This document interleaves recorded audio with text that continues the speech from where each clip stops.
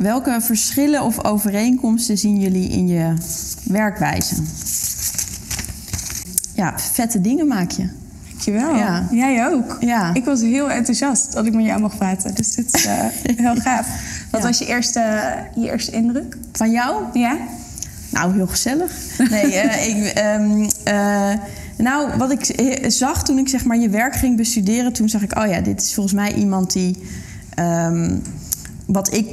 waar ik zelf ook wel... Sowieso zag ik, dat is nog iets wat volgens mij... dat een soort overeenkomst, toch wel een soort liefde voor Europa en de Europese Unie. Maar ik zag ook wel in jouw werk een fascinatie voor systemen en grote onderwerpen. Dus met DROG natuurlijk heb je ook meteen een soort groot onderwerp te pakken met Are We Europe. Focus je, is het ook meteen, het is allemaal heel groot en heel ambitieus en dat heb ik ook. Ja, en wat ik leuk vond ook aan Are We Europe om die website te zien, is dat ik ook wel echt een soort zag hoe jullie dus proberen met Are We Europe om verhalen echt op een dus grote maatschappelijke verhalen op een andere manier te vertellen dan hoe je ze in de reguliere media ziet. En dat probeer ik met mijn werk natuurlijk ook een beetje te doen. Maar ik denk dat we ook best wel wat verschillen hebben.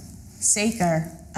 Die mag jij dan noemen. Het medium is al anders. Nou, ik vond inderdaad, als ik naar jou kijk, dan denk ik, wow, dit komt binnen. Dit is echt persoonlijk en heftig en intens. En dat komt natuurlijk omdat je een heel ander medium hebt gekozen.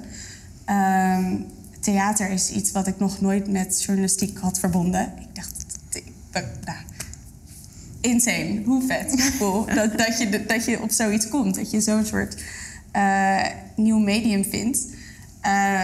Wij proberen dat op onze eigen manier te doen en om nieuwe formats te vinden. Dat gaat denk ik niet zo ver als wat jij doet. Maar inderdaad proberen we denk ik allebei mensen te raken met een verhaal. Want als jij begint, dus als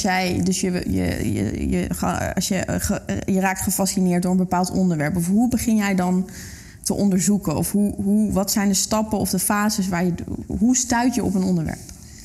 Nou, bij Are We Europe is het belangrijkste eigenlijk dat we proberen om thema's aan te kaarten die binnen Europa nog niet vaak aangekaart worden.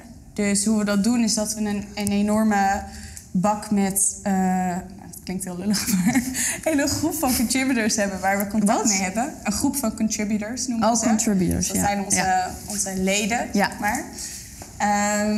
En wij vragen hun regelmatig, wat zijn de onderwerpen die bij jullie spelen in de verschillende landen? Ja. En is dat niet eigenlijk een groter onderwerp? Iets waar we het allemaal over hebben. En hoe groot is die groep dan? Zijn dat er 100 of 500? Of 900. Oh ja, dus 900. En dan zijn dat mensen van alle leeftijden? Of zijn het vooral jonge mensen? Nee, vooral jong. Ik denk dat de oudste zijn iets van 35. Oh, ja. Het zijn bijna allemaal mensen die in de journalistiek werken. Ja, dus die vraag je dan, zeg je, wat speelt er? Dus dat is een soort peer, een soort data ook bijna. Wat je dan, en die zeggen dan, nou, ik ben geïnteresseerd in line dansen in Oost-Duitsland. En dan gaan jullie daar een stuk over schrijven. Ja. Dan meestal komen we eerst op het thema waar we denken, wacht, sport speelt eigenlijk op een heleboel plekken. Dus dan kom je eerst met wat verhaaltjes en denk je, overkoepelend thema, sport. Dat is eigenlijk heel interessant, want sport is inderdaad de plek wat ik altijd op zondag keek met mijn oma, ging tennis kijken, weet je wel. En dat betekende dan heel erg veel voor me. En dat heeft ervoor gezorgd dat ik veel Zwitserland heel leuk vind, want Roger Federer komt er vandaan. Dat zijn van die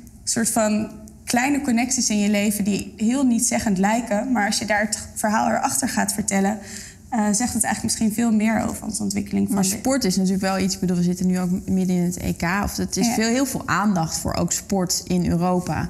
Dus wat doen jullie dan anders dan wat je gewoon al iedere dag hoort over sport? Ja, het verhaal vertellen over wat sport doet met mensen en wat het betekent voor de sociale structuren waar mensen in leven. Dus ja, we weten alles over wie er gescoord heeft en goed, of het goed gaat of niet, of we trots mogen zijn op ons team of niet. Maar het feit dat we trots zijn, is natuurlijk eigenlijk best wel een gek principe. Ja. Wie is de we en waarom zijn we trots op een klein groepje mensen die iets aan het doen zijn voor ons? En als we een EK spelen, dan spelen we dat tegen allemaal andere mensen in Europa. Waarom zijn al die andere mensen? Ja. En waarom zijn wij dat niet gezamenlijk?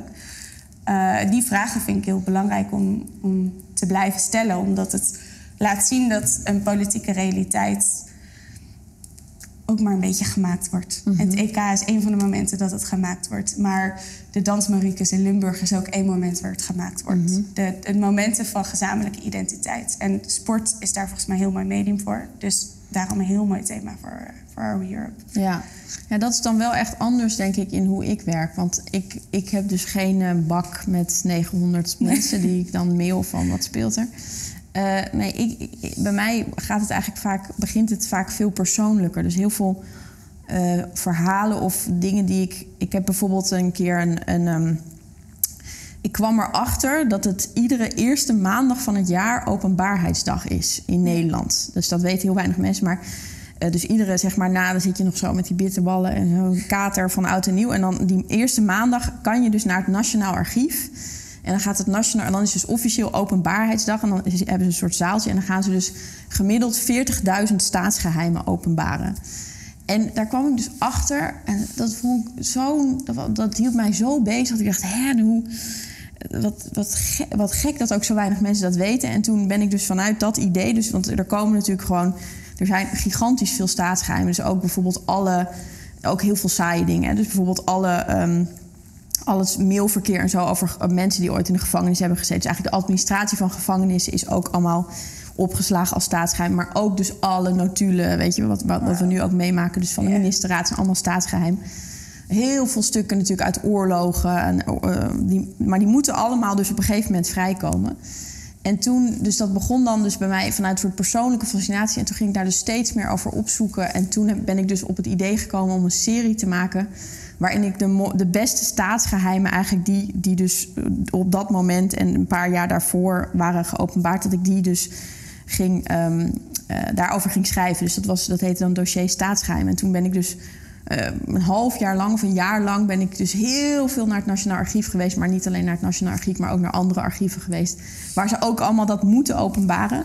En het is natuurlijk heel slim, omdat als je er 40.000 openbaart, ja, welke journalist gaat dan 40? Ja, dat ga je dus gewoon niet doen. Dus dat is een hele slimme strategie om te zeggen, we zijn heel transparant. Ja. Maar dan open je zoveel dat je eigenlijk want het gaat dan ook in kilometers, zoals we het dan uitdrukken, omdat het dus zoveel. En dan kan zo'n journalist natuurlijk, ja, waar moet je dan? Maar daar ben ik dus, ik denk dat voor mij soms, dus ik heb een theaterachtergrond. En daardoor heb ik ook heel erg, als je theater maakt, leer je heel erg vertrouwen op je intuïtie. Ja. En leer je eigenlijk ook een beetje onverschrokken zijn. Ik weet niet of je dat ook leert als journalist, maar dat is je gaat natuurlijk, theater is zoiets raars. Want je gaat gewoon eigenlijk naakt op een podium staan en zeggen, ik ga iets vertellen, maar ik weet ook niet of jullie zeggen, het is heel, heel gek. En je krijgt meteen die feedback van dat publiek. Je krijgt meteen die feedback van, dus het is heel kwetsbaar en je ziet ook inderdaad al die reacties en dan sta je er.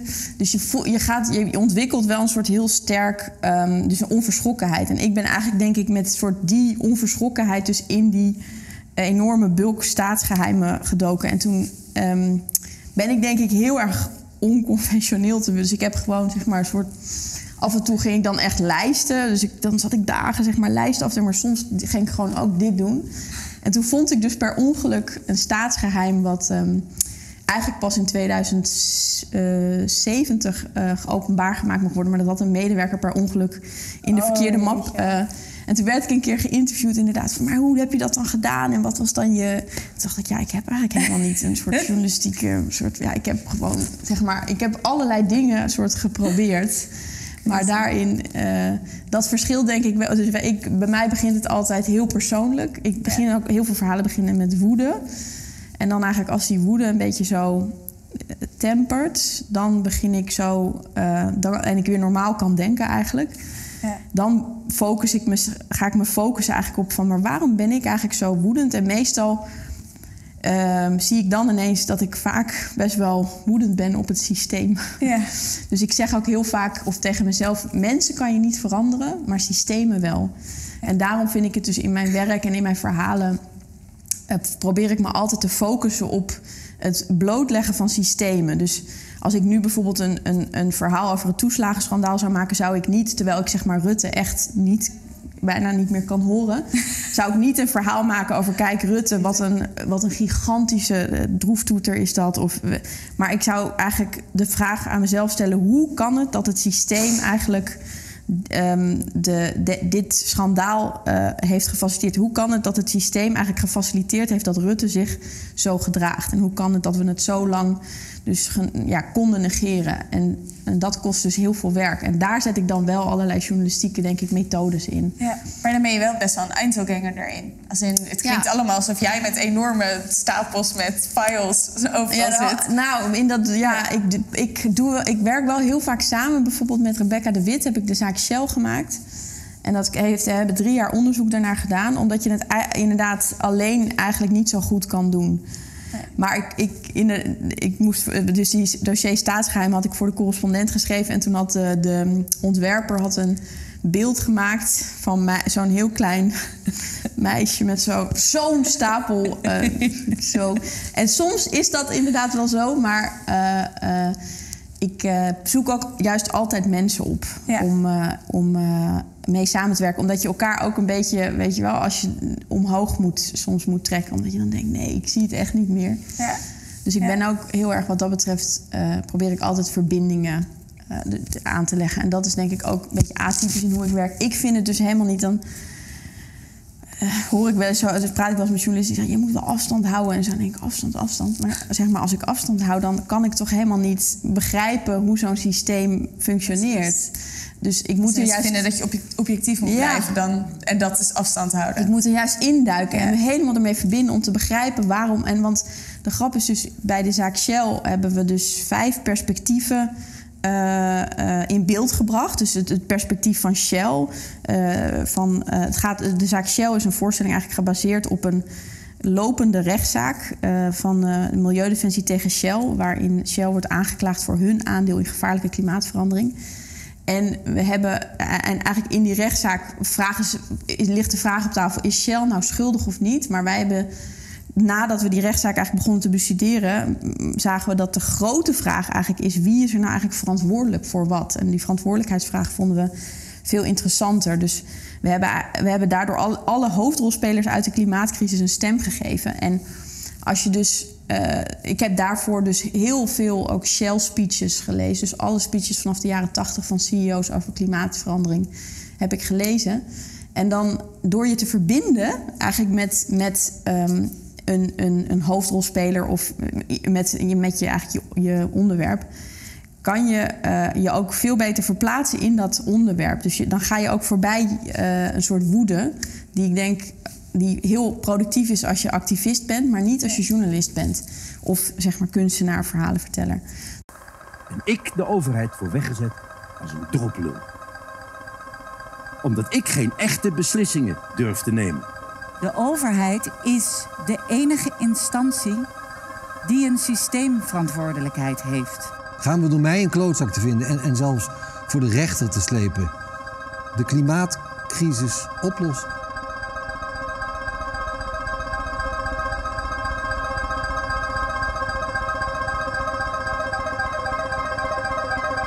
Soms komt fictie veel dichterbij, zeg maar, hoe het echt is, dan dat je het allemaal gaat reproduceren van en toen. Het eigenlijk gaat, wat ons betreft, dus best wel veel in het echte leven over theater. Over je tekst kennen, je rol goed kunnen spelen. De reden dat we zoveel perspectieven willen betrekken is omdat we merken dat in het hele klimaatdebat en in de vraag wie is er verantwoordelijk voor wat, iedereen de schuld doorschuift. Dus Shell wordt aangeklaagd en Shell wijst naar de consument en de consument wijst naar de overheid en de overheid wijst naar de media en de burger wijst terug naar de overheid. Er wordt ons verweten dat wij, ondanks dat we het wisten, toch doorgingen met het oppompen van olie. Wat we dan bijvoorbeeld bij Shell hebben gedaan, is we zijn naar de aandeelhoudersvergadering geweest. Daar hebben we de hele dag gezeten, heel veel aantekeningen gemaakt. We hebben ontzettend veel speeches, helemaal tot ver in de jaren 80 gelezen van CEO's. Op een gegeven moment ontdek je gewoon bepaalde retorische trucjes. Ja, een patroon in het verhaal. Ja, en dan ga je dat natuurlijk, omdat het theater is, kan je dat zeg maar heel goed inzetten. #ShellNew. Terwijl ik dan denk, ja, Shell New. Maar wij waren echt niet de enige. Ik vind het echt... Voor mij was het... Heb je het gezien, de voorstelling? Ik heb niet de hele voorstelling kunnen zien en ik wil hem heel graag zien. Ja. Ik heb wel gevraagd om een stiekem kapitaal van. Als het kan. Maar wat ik hier heel tof aan vond, was dat het, hoe jullie het ook uitleggen, voor mij eigenlijk misschien nog wel journalistieker leek dan wat de meeste media doen. Namelijk, de meeste media schrijven een kort verhaaltje over het een of ander. En die misschien alleen even over hoe Shell erover denkt. En die gaan misschien ergens een beetje verhaal halen. Maar het blijft heel vaak vanuit één perspectief. En jullie hebben juist eigenlijk een soort van de grootste taak der taken op je genomen. En de meest journalistieke taak misschien wel weten te volbrengen. Hoe kom je erbij ten eerste, denk ik? Zoals hoe pak je dit onderwerp op? Mm-hmm. En hoe zorg je dan dat je het journalistiek maakt? Wat een vet compliment. Thanks. Ja, nee, ja, weet je, dit is ook echt een beetje gewoon op een gegeven moment... wij waren al langer, Rebecca en ik hebben hiervoor ook al samenwerken. Ik was al heel lang eigenlijk die klimaatcrisis dat ik dacht, dit is echt zo gigantisch. En wat moet ik nou doen? Hoe kan ik nou mijn skills inzetten, mijn ambacht om een soort van... Hoe kan ik mijn rol, mijn positie eigenlijk vinden? Wat kan ik doen? Toen had ik Rebecca gevraagd om met mij samen een voorstelling te maken die ook eigenlijk al ging over de klimaatcrisis. En toen gingen we onderzoeken of de klimaatcrisis eigenlijk een verbeeldingscrisis is. Omdat dat wel vaak wordt gezegd omdat mensen het zich niet kunnen verbeelden hoe ernstig het is, ondernemen mensen geen radicale actie of zijn ze niet bereid om radicale veranderingen in hun leven door te voeren. En toen kwamen we eigenlijk in dat onderzoek en in die voorstelling, stonden we samen op het podium, kwamen we steeds vaker uit bij rechtbanken. Omdat er eigenlijk, er lopen op dit moment iets van 1600 klimaatzaken over de hele wereld. En daar is ontzettend veel in beweging in die rechtbanken. Er zijn dieren bijvoorbeeld die mensenrechten krijgen. Dus je hebt in Buenos Aires een orang-oetang, Sandra, die heeft mensenrechten. Maar je hebt ook een rivier in Nieuw-Zeeland en een gebergte ook in Nieuw-Zeeland met mensenrechten. En die rivier heeft zelfs 2 voogden die in het parlement van Nieuw-Zeeland namens die rivier spreken. En we al die rechtszaken zaten zo te volgen. En Urgenda natuurlijk, die rechtszaak tegen de overheid. Waarin de overheid eigenlijk op haar verantwoordelijkheid werd gewezen. En we dachten, wow, maar onze verbeelding wordt eigenlijk in die rechtbanken opgerekt. En toen zijn we dus vol. En we merkten ook dat daar eigenlijk nog heel weinig over geschreven werd. En nog heel weinig verhalen over waren. En wij gingen dan zelf naar rechtszaken toe om het te volgen. En merkten we ook dat het ook wel een reden heeft. Omdat het zijn vaak precedent. Dus er zijn heel weinig andere rechtszaken. Dus wat daar gebeurt in die rechtbank is een soort retorisch en juridisch vuurwerk. Dus die journalisten zitten ook zo van, wat gebeurt hier nou, zeg maar? Omdat we zo weinig vergelijkingsmateriaal hebben. En toen dachten wij, als wij nou gewoon helemaal op die rechtszaken gaan zitten, dan lukt het ons. Misschien is het wel onze opdracht als kunstenaars en verhalenvertellers om eigenlijk wat er daar gebeurt, wat dat revolutionaire, wat in die rechtbank, om dat eigenlijk te vertalen naar een groter publiek. Ja. En in eerste instantie, en toen hadden we het idee, toen hebben we allemaal advocaten uitgenodigd. Dus wat ik ook altijd in mijn werk doe, is ik ben dan niet van het principe van objectiviteit. En niemand mag mij aanspreken. En ik ga gewoon mensen mailen. En dan ga ik gewoon bij advocaten op bezoek, bij politici, bij Shell. En ik ga gewoon iedereen spreken. En toen hadden we een avond georganiseerd. Dus wat we net zagen was eigenlijk ook een oefenavond. Met acteurs die we hadden gevraagd om dus teksten voor te lezen die we hadden geschreven. Toen hadden we op die avond met advocaten zaten we een soort van te filosoferen over een soort, wat voor rechtszaak zouden we nou kunnen aanspannen. En toen kwamen we dus op een rechtszaak tegen Shell. En toen zat de directeur van Milieudefensie ook in de zaal. En die zag ik al zo kijken van, wat gebeurt hier nou? En die belde dus daarna van, kom maar eens langs op kantoor. En toen moesten we onze mobieltjes zo, een beetje zoals in een film, moesten we zo wegleggen. En dan werd de deur zo dichtgetrokken en zo van, moesten we sferen dat we niks zouden zenden. Zeiden zij, we zijn eigenlijk al een jaar lang een rechtszaak tegen Shell aan het voorbereiden. Dus wat waren jullie, zeg maar, op die avond aan het doen? En toen zeiden ze ook van, misschien, er waren al een aantal journalisten die eigenlijk met hun meewerkten, een aantal advocaten. En toen zeiden ze, maar En misschien moet je het een beetje als een expeditieboot zien, zei die directeur van Milieudefensie. En wij zouden eigenlijk best wel graag 2 kunstenaars, verhalenvertellers ook aan boord willen. En willen jullie niet gewoon laten inspireren door die zaak? En toen hebben we gezegd, dat willen we wel, mits we wel gewoon helemaal volledig autonoom blijven. Dus we gaan niet propaganda maken. En, want er is wel een moment geweest dat Milieudefensie zei van, nou, kunnen we jullie niet financieel ondersteunen? En toen hebben we gezegd, ja, mits Shell dat ook doet. Dus toen hebben we Shell een brief geschreven of zij ook geld wilden geven voor dit project, maar dat wilden ze niet, dus dat hebben we dan niet gedaan. Toen zijn we eigenlijk, en dat was gewoon, dus eigenlijk merk ik ook dat heel veel instanties, in ieder geval zo'n professionele NGO als Milieudefensie, de directeur zegt ook, ja, propaganda is zo saai, please, geen propaganda. Ja. Ik wil dat jullie deze verhalen moeten verteld worden. Zeg maar, er zijn natuurlijk gewoon steeds meer mensen in de samenleving die ook voelen van, ja, we moeten gewoon, die rechtbanken moeten opengeklapt worden. En dus dat is helemaal niet eng. Nee. Maar dat ervaar jij waarschijnlijk ook in je werk. Dat je gewoon naar mensen toe kan gaan. Zeker, zeker. Maar ik merk wel dat, vooral als je inderdaad spreekt met journalisten die wat meer hardcore nieuws brengen, voor hen is het heel vaak bijna een soort van taboe of zo om het te hebben over een hele persoonlijke benadering van je subject.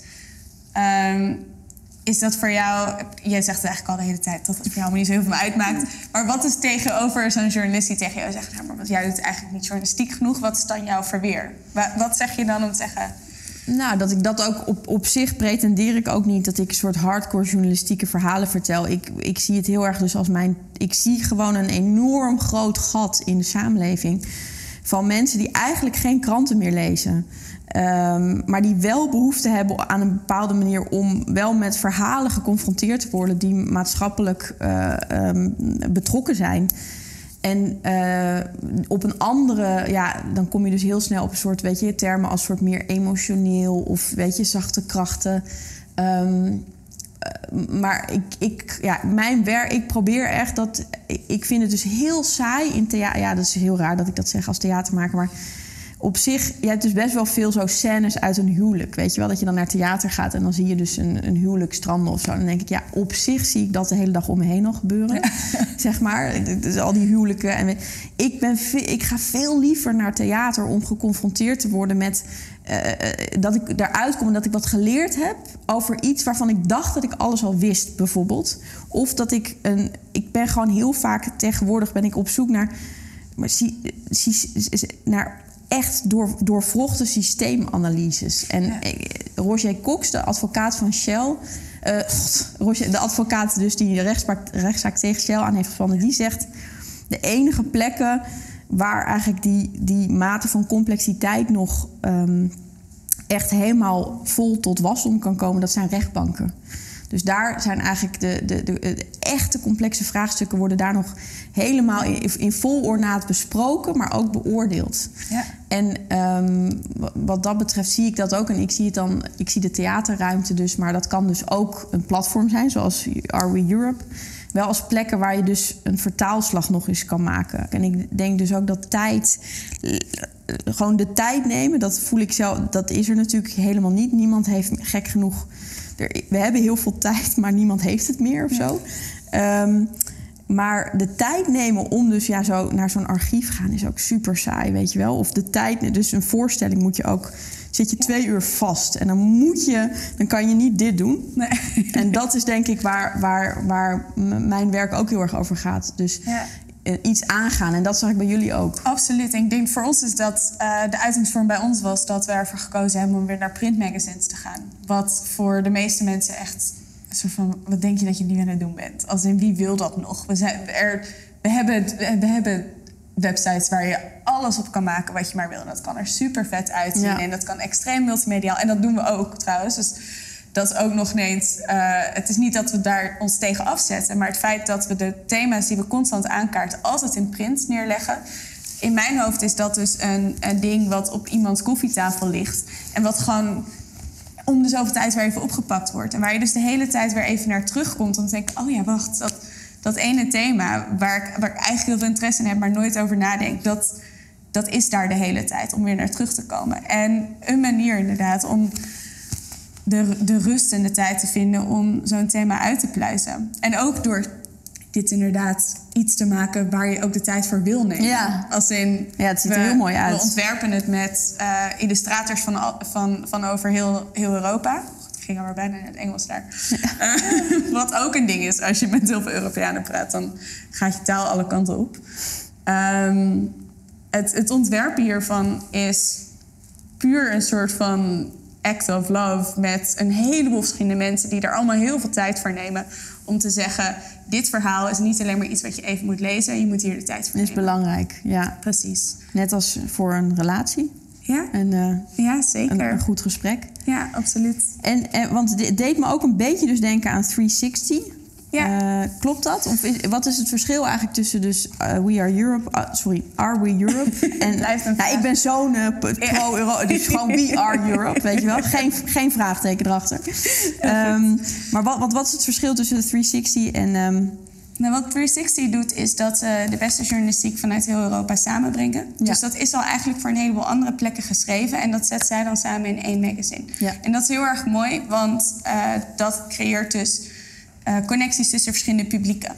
En wat wij hebben gedaan is zeggen, nee, wij gaan één groep mensen al met elkaar verbinden. Die gaan ook met elkaar praten in dezelfde taal en samen iets maken. Want nu blijft het zo dat in Europa die nationale gesprekken worden dan soms wel ergens hier een beetje aan elkaar verbonden.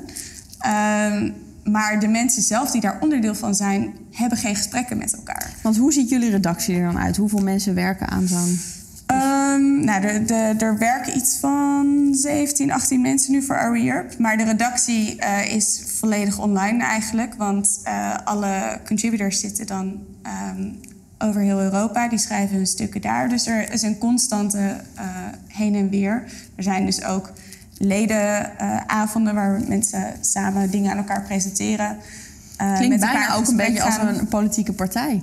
Of als een beweging? Het is zeker een beweging. Ja. Er zit een doel achter. Een politiek doel zou ik het niet noemen. Want dat is waar mensen heel vaak... Het moment dat het woordje Europa aankomt, dan is het zo van, heel politiek. Oh, jeetje. En hoe komt dat? Dat komt omdat mensen, denk ik, in Nederland het gesprek voeren over Europa. Zitten we er wel in of zitten we er niet in? En dat blijft eigenlijk het enige gesprek wat je in Europa tegenkomt. Maar eigenlijk wat we zien is dat er al een Europa bestaat. Er is al een hele politiek systeem opgetuigd. En we hebben een heel gedeeltelijk economisch systeem waar we in werken. Het idee dat daar geen journalistiek is, of geen publieke ruimte waarin we met elkaar in gesprek gaan over die systemen die al bestaan, is voor mij niet een politiek statement. Dat is meer een logisch gevolg van het feit dat die systemen al bestaan. Ja, het is grappig, want ik kan ook niet ontkennen dat toen ik het zag, zeg maar, met al mijn Europa-liefde, dat ik wel meteen dacht, dit wordt dan waarschijnlijk gefinancierd door de Europese Unie. Ja. Dus het is een soort, zeg maar, hele mooie soort... Maar het is ook gek, hè, dat je dus blijkbaar dat ik zoveel nieuws heb gelezen de afgelopen jaren waarin Europa voor mij alleen maar iets economisch is geworden. En inderdaad zitten we erin of zijn we eruit. Ja, dat ik eigenlijk ook vanuit een soort wantrouwen gevoed ben om alles wat dan inderdaad meer is, of cultureel of inhoudelijk of journalistiek, eigenlijk te bestempelen als iets wat ik dan moet wantrouwen. Ja, en dat komt ook omdat er gevraagd wordt om een radicale keuze. Namelijk, zet jezelf even in dat moment dat je denkt, ben ik eigenlijk wel een Europeaan? En dat voelt als een hele politieke keuze, want dat is het ook. Mm-hmm. Dat is wel een ding waar we tegenaan lopen. Het moment dat je jezelf als Europeaan moet ervaren, dan zeg je dus die systemen die daar zijn, het economisch systeem, het politieke systeem, daar ben ik onderdeel van en daar wil ik voeding aan geven. En in Nederland doen we dat al heel erg makkelijk met onze eigen overheid. En het feit dat je jezelf Nederlands voelt, is compleet normaal. Totdat je op een plek komt waar het systeem misschien niet zo goed voor je werkt. En dat je denkt, is dit mijn Nederland? Ben ik hier onderdeel van? En dan wordt het een gesprek, hoor ik er nog wel bij of niet? In Europa hebben we dat precies andersom. Mensen voelen zich eigenlijk niet Europeaan totdat ze in aanraking komen met Europa. En dan moeten ze er wat mee. En dan ineens, ik word geconfronteerd met het feit dat ik een Europeaan ben. Wat vind ik daarvan? En dan wordt het een politiek gesprek. Ik denk dat de momenten dat je dat ervaart, dan zou je een publieke ruimte nodig hebben om daar voeding aan te geven. Om je een verhaal te kunnen geven, inzicht te kunnen geven in, los van het feit dat je nu ergens een belasting moet betalen of whatever. Dat je mensen hebt met wie je deze ruimte deelt. Het klinkt eigenlijk wel alsof jij veel meer met eigenlijk het werk wat je doet, veel meer impact of eigenlijk veel meer doet dan alleen maar verslaglegging of zeg maar journalistiek. Maar dus je creëert eigenlijk ook bijna een soort met je content ook een soort nieuwe realiteit. Of je probeert mensen in ieder geval, je stapt in een soort gat wat er ligt, maar je hoe moet ik dit nou scherp zeggen? Nee, het voelt alsof het echt een beweging is. Alsof je eigenlijk niet alleen maar dus het verslag legt, maar ook echt iets creëert. Namelijk dat je eigenlijk zeg je, ik draag ook bij aan een soort Europese identiteit. Je draagt bij aan identiteit en aan verbinding, wat eigenlijk hetzelfde is. Het moment dat je je verbindt met een ander, creëer je samen een identiteit. Ja. En wij verbinden in ieder geval die 900 jonge journalisten. Ja. Dus we hopen dat we inderdaad een soort van school voor Europese journalisten kunnen zijn door dit soort magazines te maken en de ruimte te bieden. Wat we ook doen is workshopweken waar we met jonge journalisten levert het nou ook echt radicaal andere journalistiek op? Dat je je dus met 900 jonge journalisten verbindt van allerlei verschillende landen. Levert dat nou iets anders op dan dat je je met 900 journalisten uitneemt, behalve dus de onderwerpen, maar levert het ook een andere manier van werken op? Of? Ja, zeker. Het levert vooral heel erg veel momenten op waar je jezelf even moet checken op je eigen perspectieven. En ik denk dat dat eigenlijk de meest journalistieke momenten zijn waarin we met elkaar in gesprek gaan. En wat doe je? Je blinde vlekken? Ja, je blinde vlekken. De momenten dat je het gaat hebben over labor in Europa. Dat je weet van oké, bij ons komen er Polen werken omdat dat een betere baan voor hen is. Maar wat ondertussen in Moldavië gebeurt, is dat Moldaven naar Polen gaan om hun plekken in te vullen. Want daar zijn er ineens een heleboel banen vrij. Dus als je met genoeg mensen spreekt in Europa, dan zie je niet alleen wat er bij jou aankomt, maar ook wat het gevolg en de consequentie voor een ander land weer heeft. Ja. Dus wij waren in Moldavië en zagen daar allemaal briefjes hangen met kom werken in Polen voor zoveel euro per uur. Dus er is een hele actieve realiteit waar wij eigenlijk soort van aan het eind van de keten staan die we daar in Moldavië dus je bent je hyperbewust van het feit dat alles met alles verbonden is. En als je hier aantrekt dat hier wat gaat bewegen. Precies. En wij zien misschien in de Nederlandse journalistiek één zo'n radartje, wat dan de Polen die komen. En dan zien we het vooral wat het zeg maar rondom dat radartje. Maar er zitten nog allemaal andere. Ja.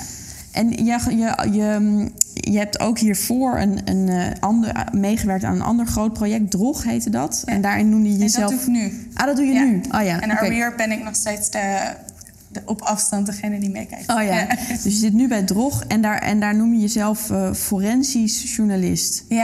Ja, compleet iets anders. Ik dacht dus bij forensisch dat vooral zeg maar de detectives, weet je wel. En dus lijken onderzoeken en zo. Forensisch onderzoek. Forensisch, het idee daarvan is eigenlijk dat je probeert om op wetenschappelijke wijze conclusies te trekken over dingen die er gebeuren die niet zo makkelijk te snappen zijn.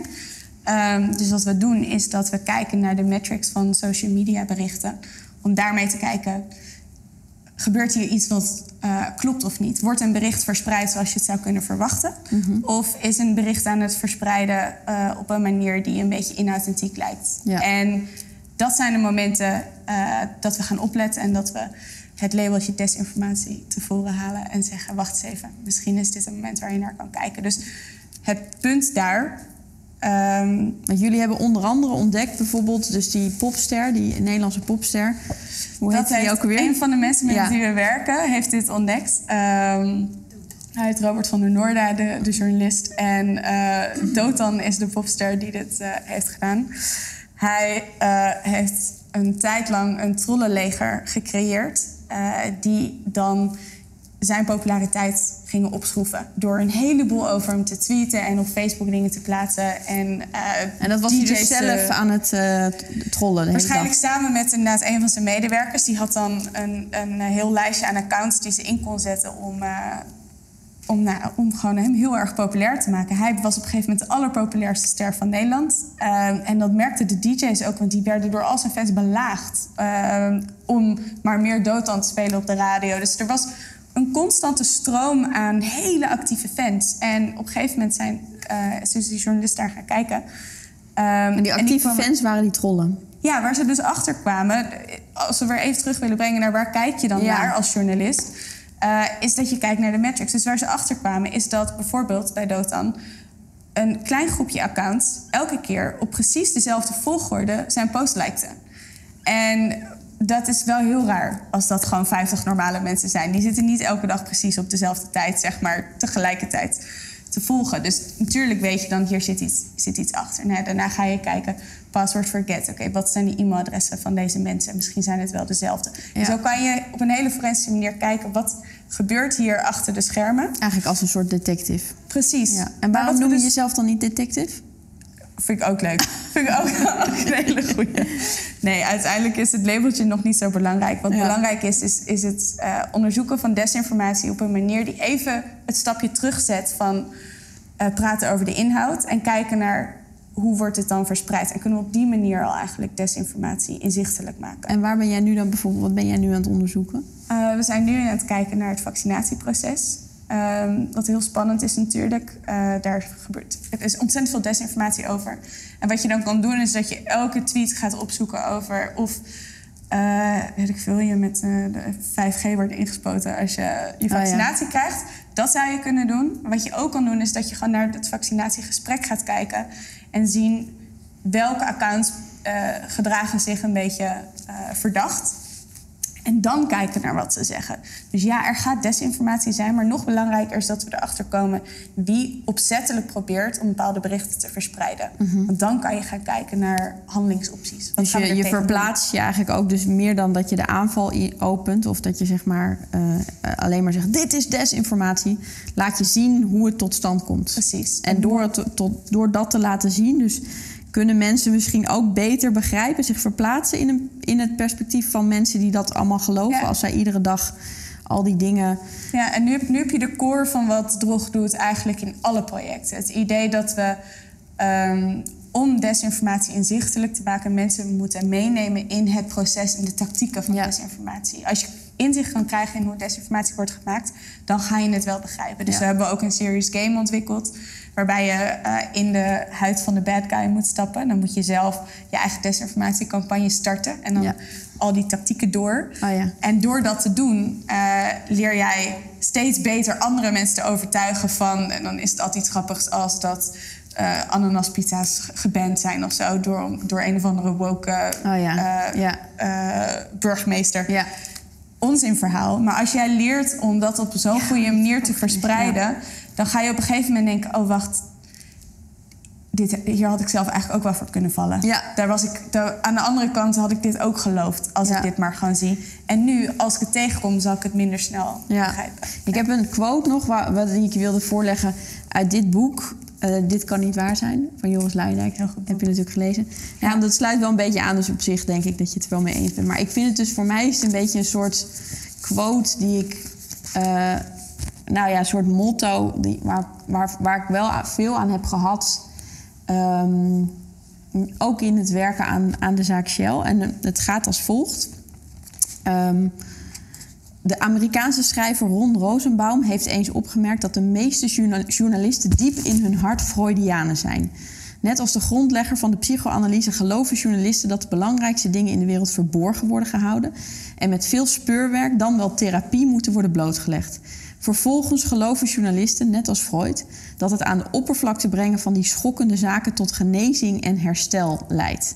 Het klassieke model is Watergate. President bespioneert zijn tegenstanders, journalisten onthullen dit, president moet aftreden, het systeem klopt weer. Het is een mooie theorie, maar waar hij dus over schrijft, de mondiale financiële sector lijkt die niet op te gaan.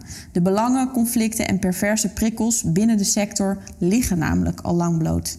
En dat vind ik dus zo'n mooie gedachte, dat je dus misschien wel als journalist in deze tijd, in deze eeuw, dat het niet meer alleen maar gaat dus over het graven en naar boven eigenlijk brengen van smoking guns en zo. Maar dat eigenlijk dus al ook door natuurlijk nieuwe media, internet, er ligt al heel veel, ligt er eigenlijk allemaal. En het is misschien wel veel meer de taak van een journalist om dat wat er ligt, om dat op zo'n manier in kaart te brengen dat mensen dus gaan zien hoe verknipt het systeem is. Dus Precies. het is niet meer dus de fout in het systeem ontdekken en dat onthullen en dan klopt het systeem meer. Maar het is meer eigenlijk ook laten zien hoe het systeem dus op bepaalde manieren bijvoorbeeld institutioneel racisme produceert.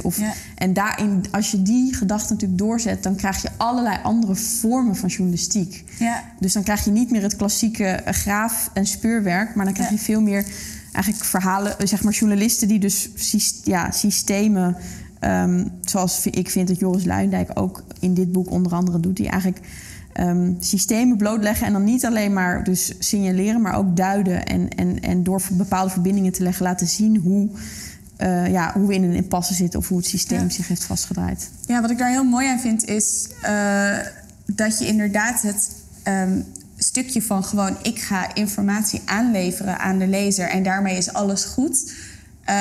Dat is ten eerste niet waar. Maar ten tweede, als je alleen maar dat doet en je vergeet het na dat hele stuk waar jij het nu over hebt, die complexiteit uitleggen, de systemen blootleggen, dan kan je misschien zelfs wel meer kwaad dan goed doen met dat kleine stukje informatie wat je levert. Omdat het dan ergens ligt, klaar voor desinformatie-actors om iets mee te gaan doen.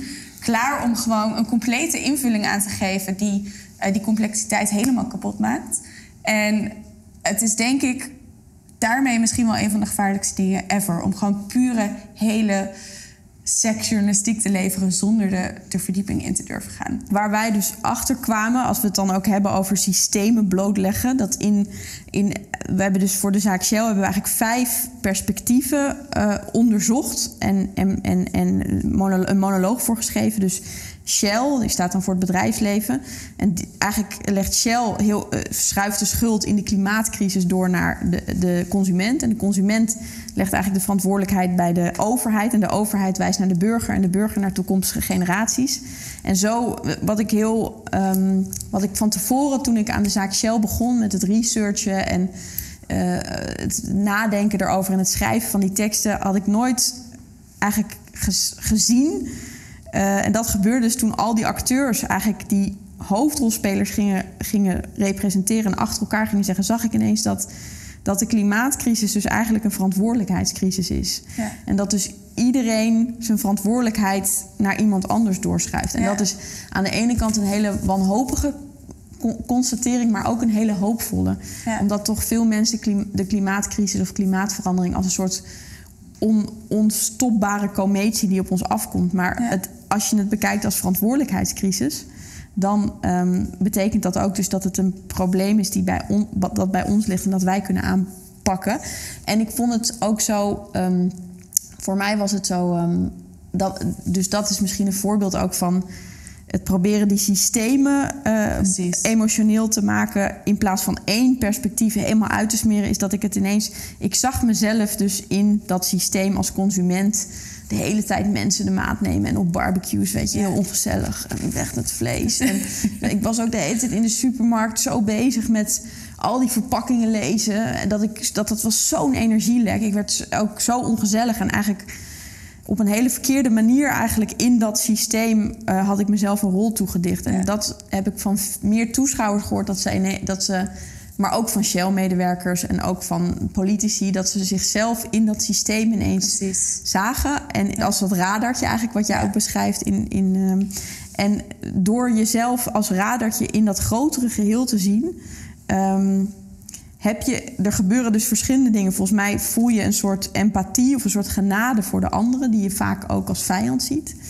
En besef je ook dat in het leven, of gewoon in de werkelijkheid toch het heel belangrijk is dat je begrijpt wat voor rol jij hebt. Ja. En dat ik kwam er ook achter dat ik eigenlijk helemaal nooit geleerd heb wat het verschil is tussen burger en consument. En dat ik me heel vaak als consument gedraag op het moment dat ik eigenlijk als burger me moet gedragen en andersom. Ja. En dat je zo, als je dan gaat stemmen, dat je gewoon, oké, dit heb ik dan gekocht, dit idee. En als het dan verkeerd gaat, ben je heel, zeg maar, de overheid was een soort klantenservice. Ja, precies. Nee.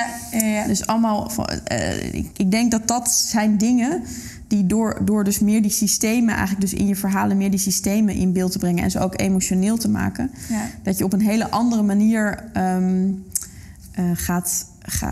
ook je lezer of je luisteraar of je toeschouwer op een andere manier naar de werkelijkheid kan laten kijken. Ja. En de grap is dat het heel vaak, mijn werk wel vaak, dat mensen, ik krijg heel vaak de vraag, ben je nou activist of journalist of kunstenaar?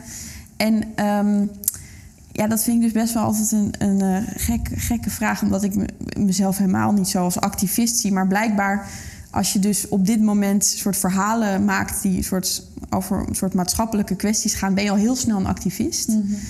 En dus eigenlijk ook dat ik dan Are We Europe lees en dat ik denk van, is zij dan heel erg een soort pro? Wat zit hier allemaal achter of zo? Maar dus blijkbaar, en dan de stap van activist naar terrorist is dan ook, weet je wel, zo. Maar gek genoeg, activisten vinden mijn werk vaak helemaal niet leuk. Want bijvoorbeeld bij de Zaak Shell, wij hebben eigenlijk net zoveel, Shell krijgt net zoveel zendtijd als de consument en de burger en de overheid, wat activisten heel vervelend vinden. Ja, veel te veel empathie voor Shell. Ja, snap ik. En activisten die vinden dus, maar je moet dat vijandbeeld, dat moet je gewoon zo laten. Ga daar nou niet aan zitten. Ja. En wat wij doen is eigenlijk, dus eigenlijk vanuit een soort empathie met al die hoofdrolspelers, met al die perspectieven, dat aan de toeschouwer voorschotelen. Ja. En hopen dat op die manier eigenlijk je als toeschouwer dus vanuit die empathie ook op jezelf reflecteert, maar ook tot andere inzichten komt. Mooi. Ik vind dat super herkenbaar. Ik denk dat we dat met desinformatie eigenlijk in precies dezelfde cirkel zien gebeuren, waarin je natuurlijk de verschillende actors hebt. Bij ons is dat dan Facebook en Twitter en de andere platforms. En dan heb je natuurlijk de gebruikers die ook nog eens een soort van het product zijn van de platforms. Want als jij maar genoeg content maakt, dan kunnen zij advertenties verkopen. Dus je bent in een soort van supergekke positie richting de platforms. En dan heb je de mensen die misbruik maken van de platforms om bepaalde dingen te verspreiden. Dan heb je de mensen die mensen betalen om dat te doen. Maar er zijn er ook een heleboel mensen die op die platforms zitten, onderdeel van de cirkel zijn, zonder dat ze het doorhebben. Dus die soort van meeproduceren aan desinformatie zonder daar zichzelf bewust van te zijn. Dus er komt een enorme soort van gekke kolk van hoe heet het? Hoe noemde je het nou net? De verantwoordelijkheid die je op je moet nemen. En waar eigenlijk niemand meer weet wie nou echt verantwoordelijk is voor de desinformatie. Want uiteindelijk doet iedereen er op dit moment aan mee en kan je het eigenlijk nergens meer stoppen. En in die cirkel zijn mensen heel erg bang voor die stap die wij maken. Namelijk je verzetten in het perspectief van degene die wel desinformatie wil verspreiden. Want dan zeggen ze, ja, maar als iedereen dat kan, als iedereen dat weet, dan maken we het alleen maar erger. Ja. Terwijl juist het verplaatsen en het echte empathie geven, begrijpen van waar het vandaan komt, helpt jou om te... Het is misschien ook wel, een recensent heeft een keer tegen mij gezegd dat het ook iets vrouwelijks is. We zitten Vind je dat heel vervelend? Nee, ik ben heel blij dat ik vrouw ben. Er is niks mis mee. Het is zo jammer dat het alleen maar vrouwelijk... Het is mooi dat we hebben iets gevonden wat heel mooi is en we zeggen dat het vrouwelijk is. Top. En daar ga ik niet moeilijk over doen. Maar tegelijkertijd, op het moment dat je zegt dat het vrouwelijk is, dan voelt het ook alsof het dan de helft van de mensheid het niet zou kunnen op deze manier. Dat denk ik eigenlijk niet. Want ik zie juist ook steeds meer mannen en ook mannelijke journalisten die ik heel erg bewonder, die vanuit verbinding en empathie, zeg maar, dat vind ik dus de hele de drogredenatie. Dus als je vanuit verbinding en empathie eigenlijk onderzoek pleegt, dat je dan meteen je autonomie verliest. Maar dat is ook een heel hardnekkig feit in de kunsten.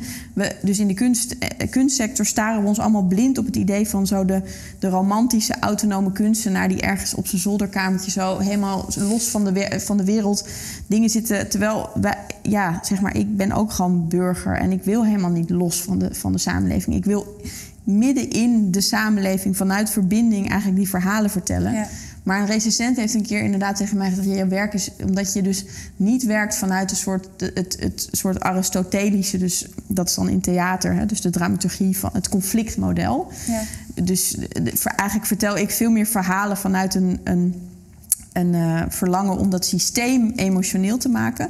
Maar ik zoek niet per se naar zo het moment dat zo laatst dit gebeurd. Of dus heel erg harde krachten tegenover elkaar. Dus ik vind het ook altijd vreselijk als ik dan naar iets kijk waar ik denk, dit is zo'n karikatuur. En dat heeft alleen maar de functie om straks te gaan clashen met een ander karikatuur. Dan denk ik, dat ken ik allemaal al zo. Precies. Dat heb ik toch echt geen...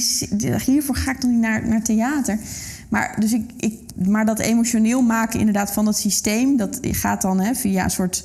dus het verbinden, dus in je research, in je onderzoek verbind je je en ga je vanuit empathie, zonder je autonomie te verliezen. En dan ga je vervolgens dat systeem in kaart brengen. Maar dan zijn dan sommige mensen dus die dan heel erg verwachten, omdat ik ook veel dingen over politiek maak. Ik heb een keer een voorstelling gemaakt over mijn band met Jan Pronk, een voormalig politicus. Die heb ik gezien, ja. En dat vonden mensen dan... Dus er zat op de première zo er zaten iets van 9 kranten in de zaal. En er was dan een deel heel erg... allemaal mannen natuurlijk, nee. Maar dat waren wel heel veel mannen. Ja. Maar die waren dan heel teleurgesteld dat ik Pronk niet heel hard had aangepakt. Terwijl... dus ik had hem, zeg maar, omdat hij in de jaren 90 minister was geweest van een kabinet, wat toch voor heel veel problemen op dit moment had gezorgd. Want er is heel veel geprivatiseerd in de jaren 90. Dan zitten we nu allemaal met de gebakken peren. En ik had hem heel hard moeten aanpakken. Terwijl ik heb daar ook lang over gesproken met mijn regisseur. Van, moet ik het conflict tussen Pronk en mij nou helemaal gaan uitspelen? En toen heb ik heel bewust gekozen om dat niet te doen. Maar om eigenlijk via verbinding de diepte in te gaan. Maar daar zit iets...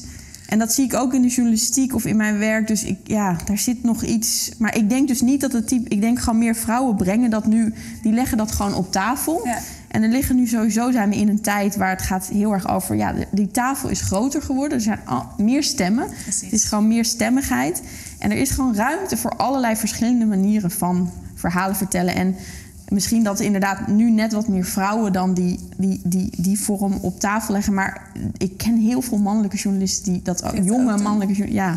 Maar er is inderdaad wel een vorm van mannelijkheid die, als het dan meer in de stereotypen van dat is dan wat een man zou moeten zijn, die extreem objectief is, extreem hard, met het idee van daarmee ben ik de allerbeste journalist ter wereld. Maar daar zit dus wel, ik ben de allerbeste journalist ter wereld in. En daar zit dus best veel ego in. De geniale klootzak. Precies. En dat verhaal van constant, maar ik ben de enige die echt objectief kan zijn. En daarmee ben ik meteen de allerbeste. Ik heb het gevoel dat daar juist inderdaad de conflicten heel hard naar voren komen, omdat er ego in meekomt in dat verhaal. En juist om vanuit empathie te kijken, gaat dat hele ego weg. Dus je bent niet meer daar, ik ben de journalist met mijn verhaal. En ik ga naar jou luisteren. En wat ik van jou hoor, ga ik opschrijven. Ja.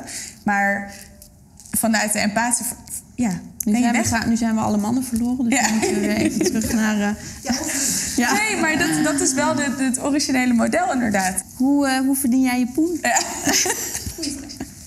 Hele goede vraag. Met Are We Europe is dat echt de grote vraag des vragen geweest. En wat we daar hebben gedaan is, we zijn eerst onderdeel van een accelerator-programma geworden. En wat is dat?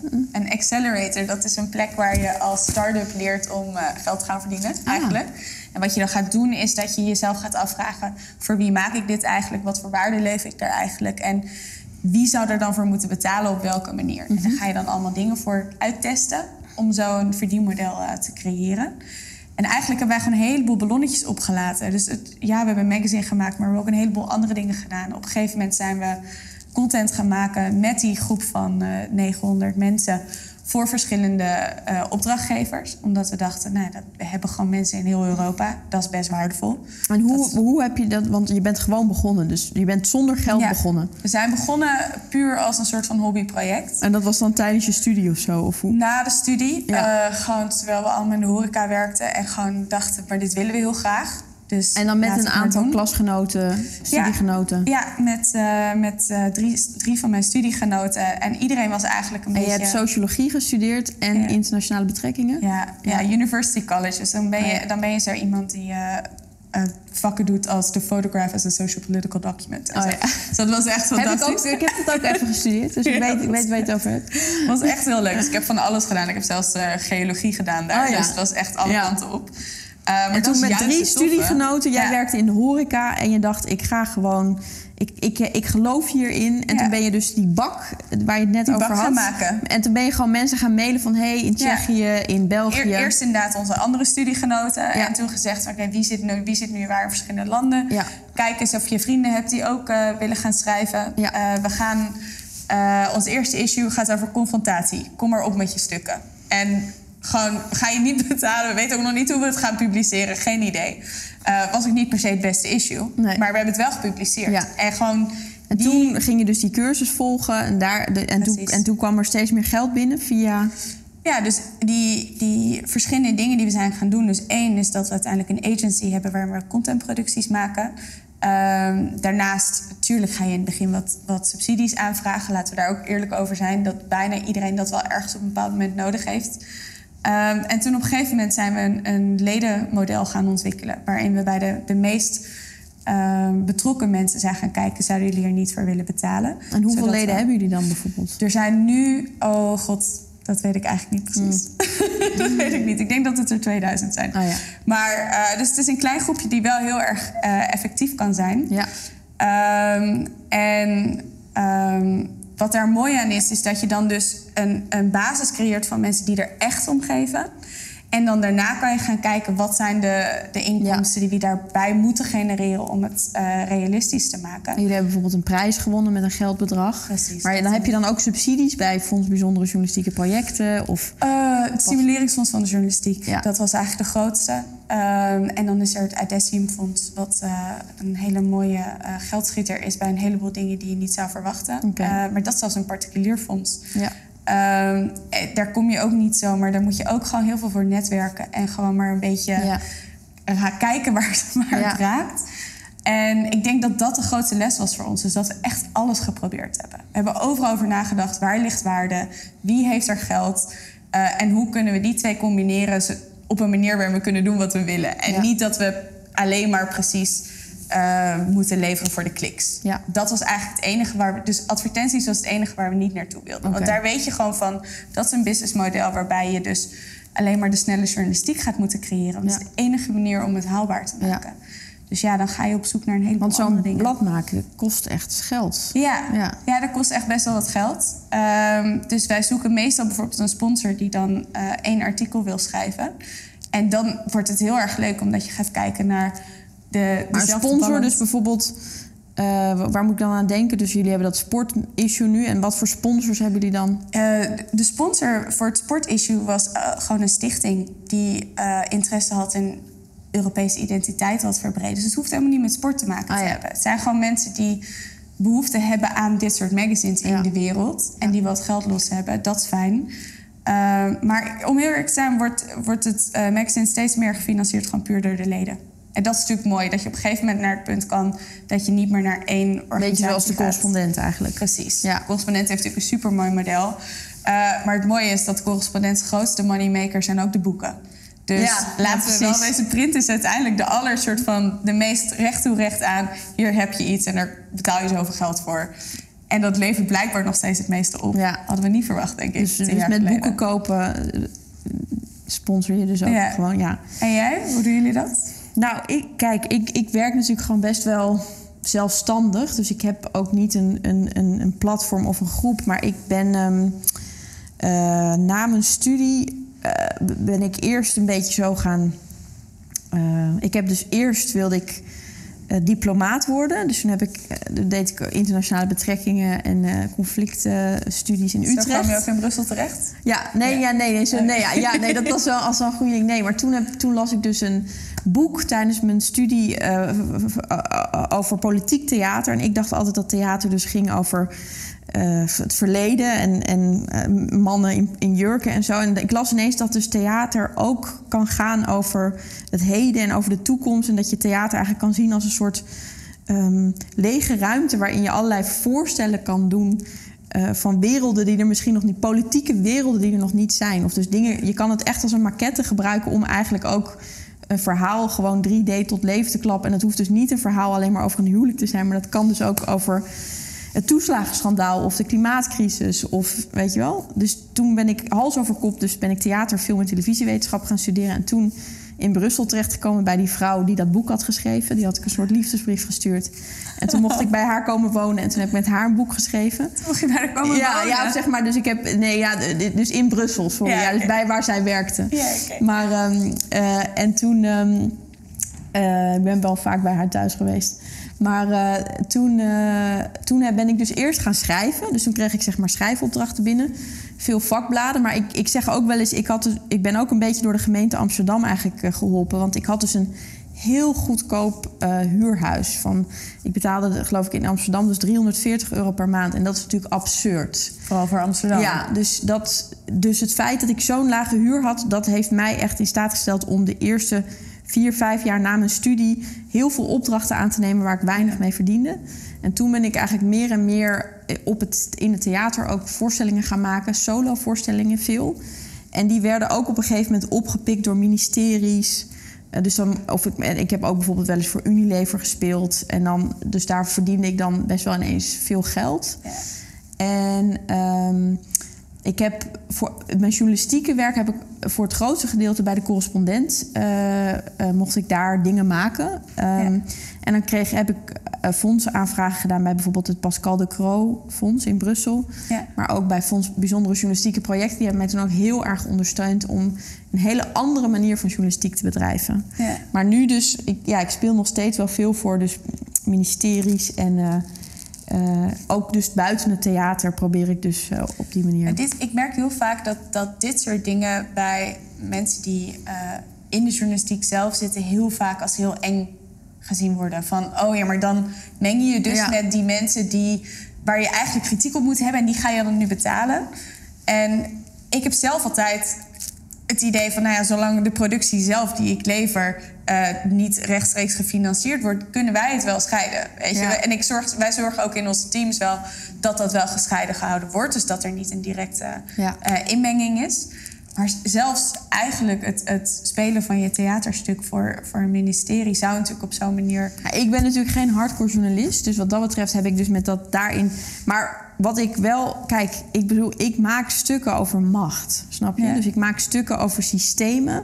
Over hoe systemen machtsstructuren voortbrengen.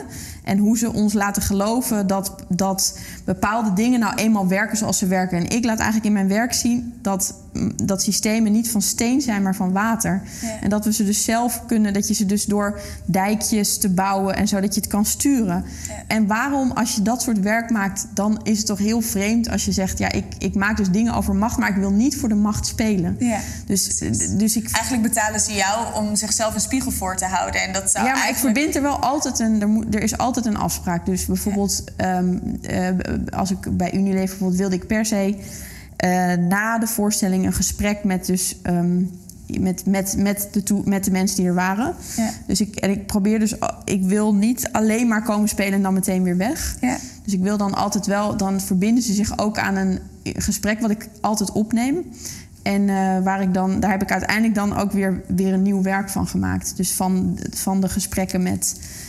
en nu bijvoorbeeld, ik zou heel graag voor het CDA willen spelen. Die hebben me ook uitgenodigd. Of daar ben ik, maar toen kwam natuurlijk de coronacrisis. Maar het CDA is, zeg maar, ik zou de Zaak Shell heel graag voor het CDA willen spelen, omdat dat de meest klimaatonvriendelijke partij is. En ik denk dat gewoon heel belangrijk is.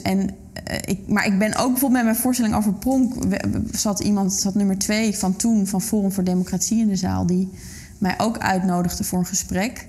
Ja, en dan vinden mensen dat, dus je gaat toch niet bij Forum? Ik zou nooit bij Forum voor Democratie bijvoorbeeld op het partijcongres spelen. Weet je, dat het niet zichtbaar is dat ik daar... Maar ik sta wel heel erg open om met mijn werk eigenlijk op plekken te spelen die mij misschien niet zo het vertrouwen of het comfort van zo het theater ligt en de concentratie. Volgens mij raak je dan eigenlijk aan een issue waar wij juist heel vaak tegenaan lopen. Namelijk, hoe bereik je de mensen die jouw content eigenlijk helemaal niet willen lezen? Ja. Dat is natuurlijk als journalist een van de moeilijkste dingen. Ja.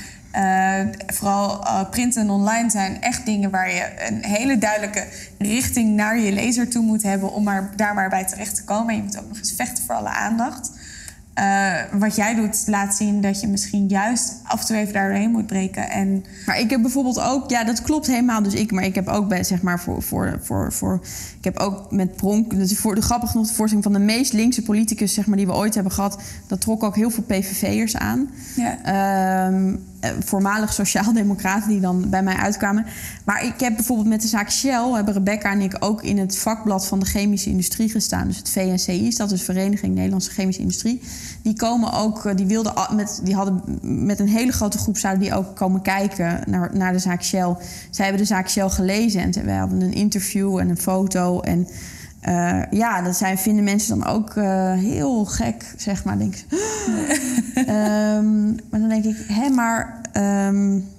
het gaat toch over deze mensen. Dus waarom Precies. zou je dan niet met die mensen... En ik vond het ergens dus heel... Dat hoor ik dus van vaker uit mijn werk, is dat dus... Terwijl ik helemaal niet...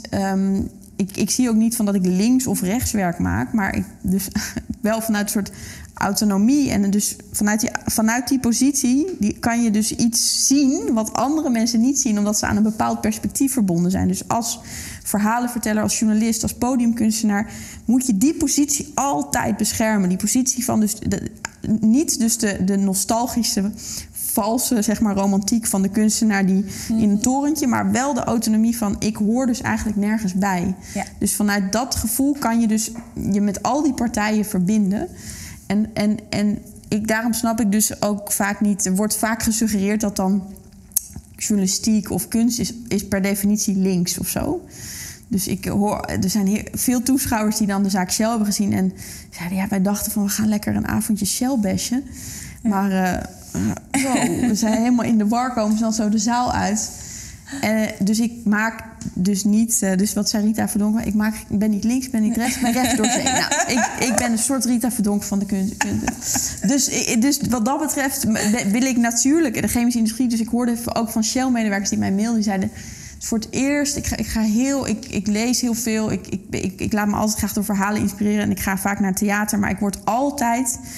Als er iets op het podium, zeg maar, in de buurt komt van wie ik ben, word ik altijd op een hele karikaturale manier gerepresenteerd. En dit is de eerste voorstelling in mijn leven dat ik het gevoel heb dat ik echt helemaal gezien heb. En dat heb ik ook van politici gehoord. Ja. Dat zeiden dit is nog nooit eigenlijk... de politicus wordt altijd als een soort karikatuur van... Het is ook heel leuk om te spelen. Ja. Maar, en dan denk ik vanuit dus... En dan zie je dus ineens dat iemand dus helemaal ontspant... en dan eigenlijk ook veel meer open staat voor de andere perspectieven. Precies. En dat die tafel waar we het dus net over hadden... waar al die perspectieven aan zitten... ik voel heel vaak die tafel is tegenwoordig... Dus die tafel was heel vaak het symbool van een soort democratie. Dus wij zijn het niet met elkaar eens...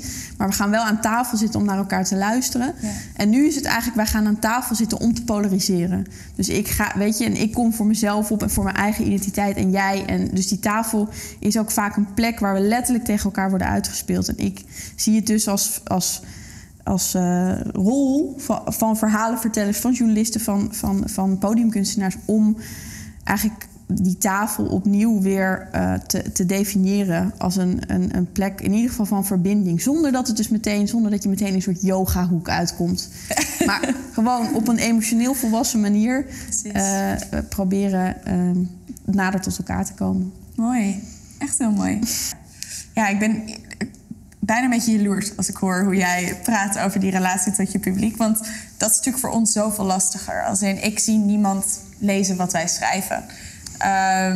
Maar wat we wel weten is dat we in ieder geval een groep van mensen hebben die zich heel erg Europees voelen en die ons constant maar berichten sturen en zeggen: zie, ik was inderdaad Europees en jij laat aan mij zien dat er mag zijn, dat iets is. Maar je komt uiteindelijk niet goed op het punt om echte interactie te hebben als je alleen maar blijft zenden. Dus ik merk dat wij ook inderdaad heel erg die stap proberen te nemen die jij eigenlijk als soort van ingebouwd hebt door in een theater te zitten en gewoon de mensen om je heen te hebben. Door outreach te gaan doen en gewoon met mensen te gaan praten en naar mensen toe te gaan. Op een gegeven moment hebben we in heel Europa gewoon drinks georganiseerd. Dat we overal gewoon met mensen een biertje gingen doen. Van, vertel maar eens, wat vond je van de dingen die we hebben geschreven? En wat zou je meer willen hebben? En zo'n ledenmodel heeft dat natuurlijk ook heel erg in zich. Maar volgens mij is het eigenlijk allemaal om een beetje naar het punt te komen waar jij uiteindelijk soort van natuurlijk al in bestaat. Volgens mij is dat het grote gemis van een journalist, die hele goede interactie. Want ik heb ook het gevoel dat jij daarmee misschien meer uiteindelijk gewoon ook meer feedback krijgt die je ook weer kan verwerken dan wat een gemiddelde journalist kan ontvangen. Mm-hmm. Is dat iets wat bijvoorbeeld bij je werk bij de correspondent ook anders is dan... Zeker, maar bij de correspondent krijg je natuurlijk... Ik heb daar die serie Staatsgeheim, maar ook een andere serie over posthumanisme. Je opent zo'n serie eigenlijk altijd met een soort oproep aan de leden. En dan krijg je zeg maar superveel... Ja, maar daardoor heb je van onschatbare waarde, krijg je dus mensen dus experts, die melden zich. Ja. En dat is fantastisch. Ja. Ja, ik wil eigenlijk nu in mijn komend werk dus het ook een beetje anders gaan aanpakken. Dus ik ben er dus achter gekomen dat Shell een scenario-afdeling heeft. En dat hebben eigenlijk heel veel grote bedrijven. Ja. En dat is ooit ontstaan bij Defensie. Dus de scenario plannen. Dus als A, B aanvalt, dan moeten we C en D en E. En toen dacht Shell in de jaren 60, 70 van... nou, dat kunnen wij natuurlijk ook gewoon doen. We kunnen ook gaan voorspellen eigenlijk hoe de samenleving zich gaat gedragen. Ja. En ze hebben die scenarioafdeling, dus daar werken ongeveer 30 mensen fulltime die eigenlijk voorspellen met wat voor mogelijke scenario's Shell in de toekomst en in de werkelijkheid te maken krijgt. Ja, en cool. In 1998 heeft die scenarioafdeling dus voorspeld dat Shell op dit moment waarschijnlijk te maken gaat krijgen met een hele grote klimaatrechtszaak. Omdat de klimaatverandering alleen maar zal toenemen en dus de maatschappelijke verontwaardiging ook. En die klimaatzaak die dus is aangespannen tegen Shell 2 jaar geleden heeft Shell al 20 jaar geleden voorspeld. Wauw. En wat een inception moment. Ook omdat ze al 20 jaar al wisten, zeg maar... En ze hebben gewoon honderden scenario's. En ik heb dus samen met Rebecca... een medewerker van die ook bij het begin eigenlijk van de scenario... bij de oprichting betrokken was. En die heeft ons een beetje uitgelegd hoe je dus... hoe je dat doet, dus dat scenario plannen. Dus je gaat natuurlijk niet in een glazen bol kijken... maar je doet dat eigenlijk ook heel erg door data te verzamelen. Dus je gaat je niet afvragen van 2060, weet je wel... Nee. Iets met blauwe mannetjes. Maar je gaat dus eigenlijk vragen... Je moet jezelf de vraag stellen, wat zie ik nu? En dat moet je aan zoveel mogelijk mensen... dus van de bakker tot de minister-president... En dan moet je dan creëer je dus eigenlijk data... en dan moet je vanuit die data ga je onderzoek doen.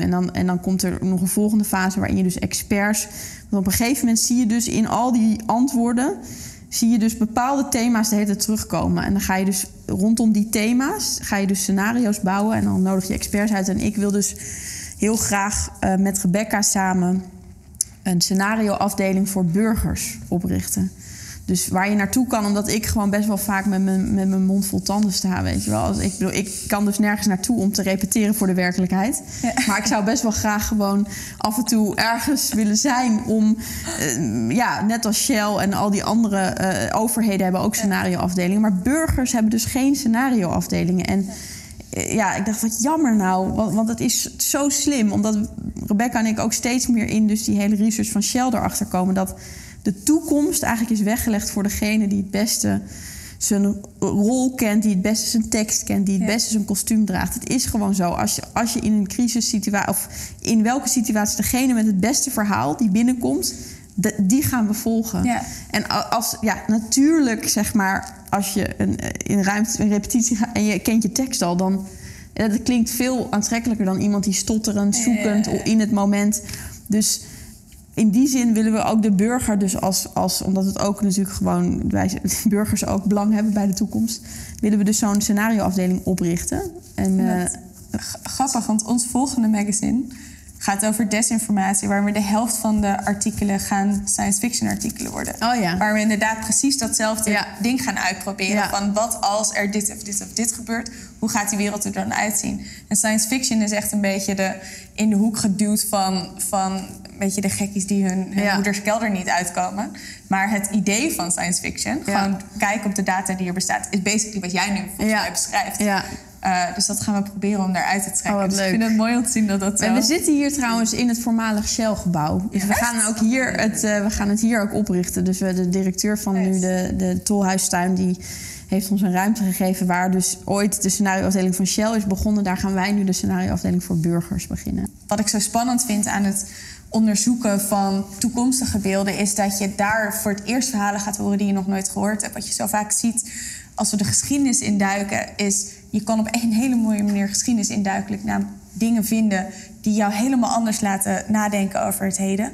Wat eigenlijk heel vaak gebeurt is dat we alleen maar naar de geschiedenis kijken... om daarmee nog meer te bevestigen dat bepaalde dingen heel erg slecht waren... en andere dingen heel erg goed. En dan staan we daar allemaal helemaal met een bek vol tanden. Ja. Top, leuk. Ja. Maar het nadenken over de toekomst... en wat voor wereld we daar gaan tegenkomen... is natuurlijk zoveel spannender en nieuwer... en geeft jou een input die je echt voor het eerst... over iets anders na laat denken dan wat je eerder hebt gedaan. Zo ontzettend nodig om te doen. Ja.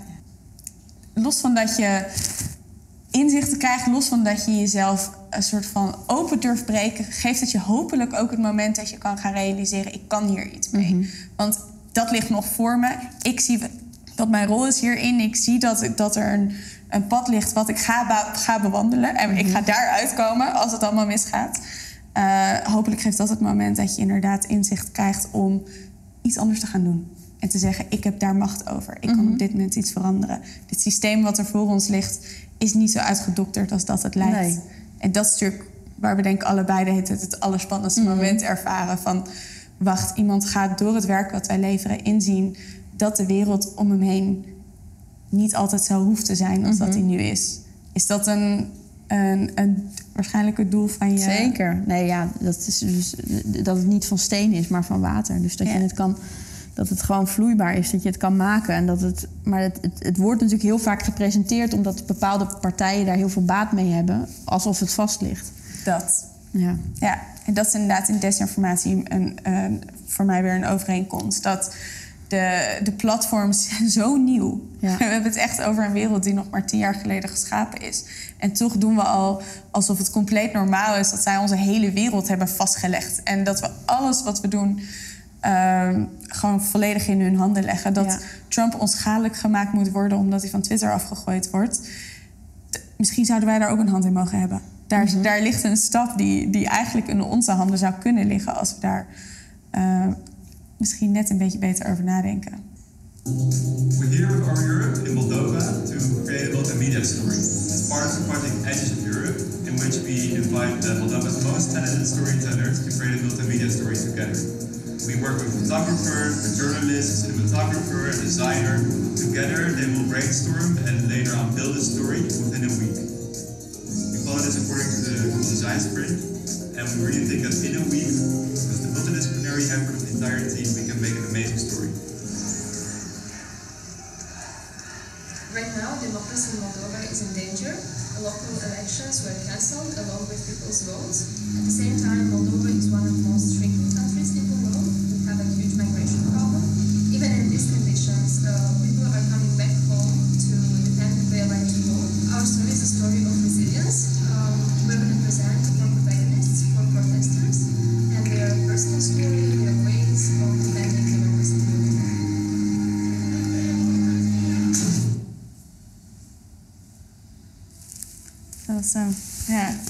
Het is een van de tofste dingen die ik denk ooit heb gedaan met het Are We Europe team. Dit was ook de allereerste meteen van de Story Design Sprints die we ooit hebben gedaan. Wat we daar hebben gedaan is dat we een Google Design Sprint, al vinden we Google misschien niet fantastisch, 1 ding doen is echt heel erg slim en dat is innovatie. En het nadenken over hoe je heel snel van een concept naar een eerste product gaat komen. En waar eigenlijk natuurlijk bij de meeste creatie is gebaat bij het af en toe even laten liggen, er lang over nadenken, heel veel onderzoek doen. Volgens mij is dat jouw stijl van werken. Maar als je interdisciplinair werkt en je werkt internationaal, dan is dat heel lastig. Want je bent nooit op dezelfde plek, je bent nooit samen.